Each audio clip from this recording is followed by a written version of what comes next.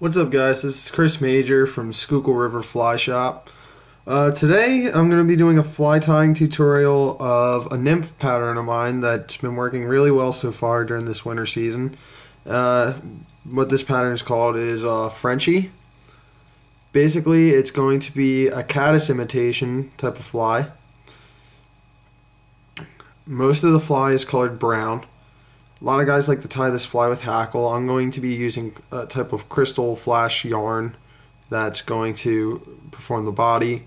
A little bit of hackle for the neck. Then right behind the bead here you can see there's a little bit of orange. That's just going to be with our thread. And then a bead head. This is a size 16 nymph pattern. I usually like to fish this with a midge pupa off the back during this time of year. Usually about 6 to 8 inches behind. I've caught, just the other day I caught 3 brownies down the Topahawken on it, and it's been working really well so far. So we're going to tie this one today. To get started, you're going to need a size 16 egg hook or nymph tying hook with a small gold bead already put on it. We're going to be using a bright fluorescent orange color 6/0 thread on our base. If I can get this right.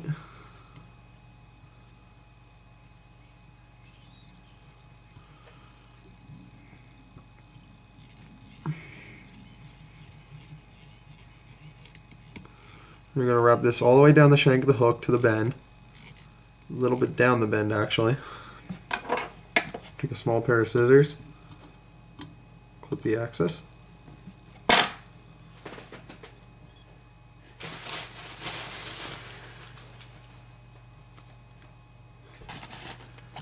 Okay, well, these flies are also known as pheasant tail nymphs.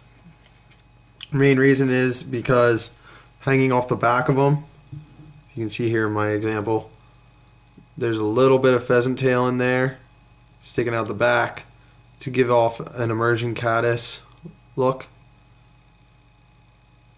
So that's what we're going to try and imitate right now. I'm using hen pheasant tail feather. This is one I actually got a few seasons ago. So, fresh kill. Usually I like to get about 4 or 5 strands and cut off about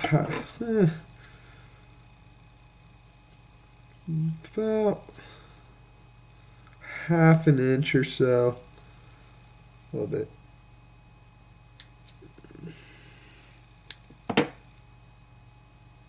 You see there, it's about half an inch. It fell off there. Place it up the hook. Because it's at a half an inch, you're only going to be really using about, I'd say about 2 centimeters of it. So what we're going to do is place the tail up against the bead.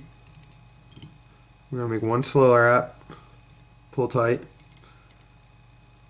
and then wrap it tightly up against the shank of the hook, all the way up to the bead. And then back down.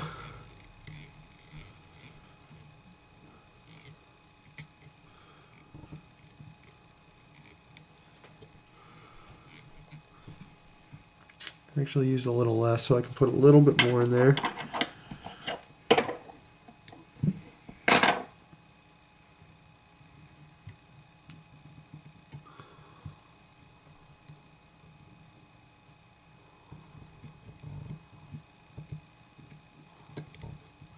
Well, I can do this.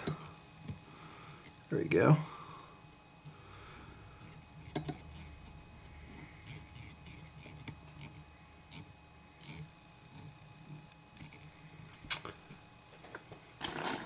Now we're going to add in our crystal thread.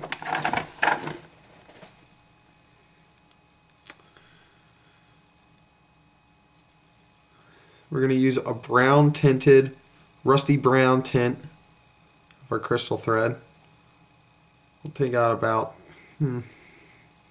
try not to go too heavy with it, maybe about 4 to 5 inches of it.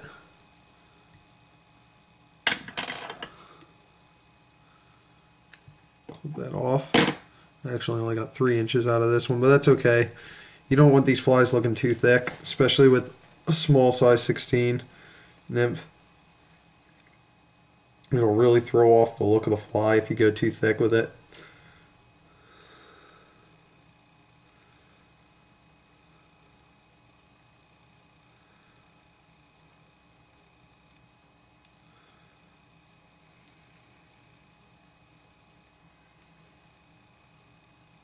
Try and get this back on here.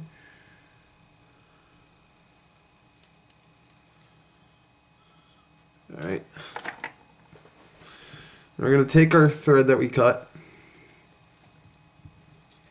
We're going to tie the very edge of it in at the back of the fly. Just one of the ends. Doesn't matter which end. It's all the same thickness and length. It's not really going to matter. Now we're going to wrap our yarn up evenly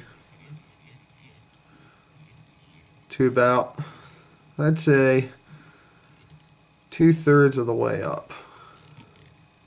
Around there. Right to the point of the hook. We're going to keep it. Now we're going to slowly wrap forward our yarn in segments. Not overlapping any of them, just keeping the same thickness up until that point. This is key here because, like I said, if you throw off the thickness at all, it will mess up your fly. We're going to wrap our yarn around here, pull tight, one more time, pull tight.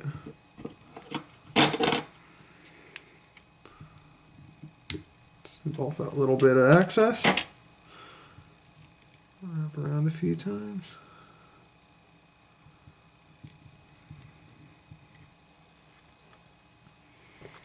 Alright.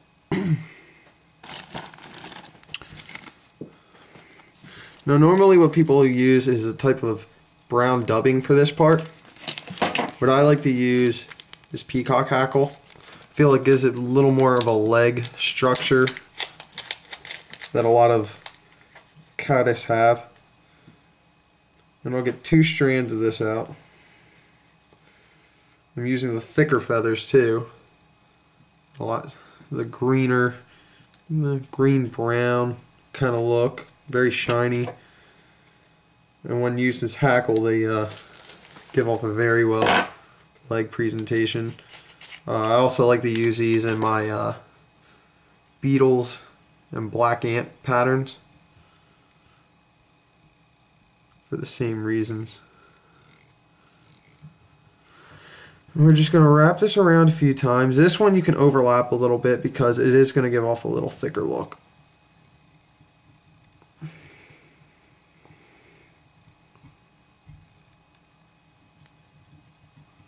Yeah, you see there I lost part of my hackle.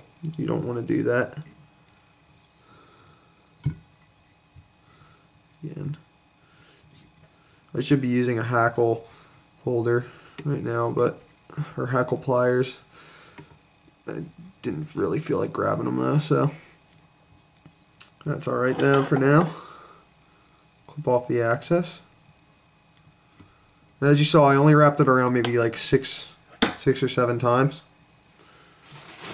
And you can see now it's starting to get that good presentation, good look of what it's supposed to eventually look like this. See this fly right here. Now the last part is we're going to give it a thick orange neck right up at the back of the bead. Try to make it even. You don't want it looking distorted at all.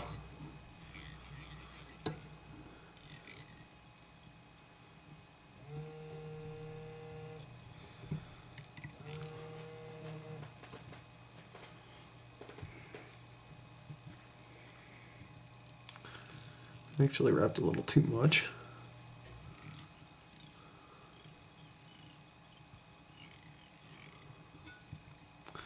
That's it. Now for the last part. Normally what I would do is whip finish at this point, but I also don't have my whip finisher right here, so I'm just going to do a half hitch and then do a drop of super glue.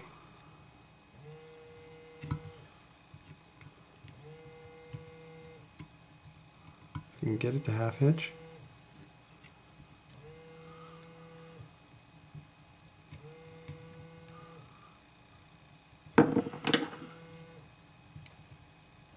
There we go. Clip off the end, and there you go. Now, like I said, I did a half hitch here, so I'm also going to add a drop of super glue in just to hold that tie. But overall, that's what it's going to look like in the end. And it's going to be a really good pattern for these winter months and any other time of the year too. A lot of guys will use these in multiple types of streams. I've used them in native waters and small spring-fed streams in the mountains and caught little tiny 6-inch brookies and stuff on just this nymph pattern.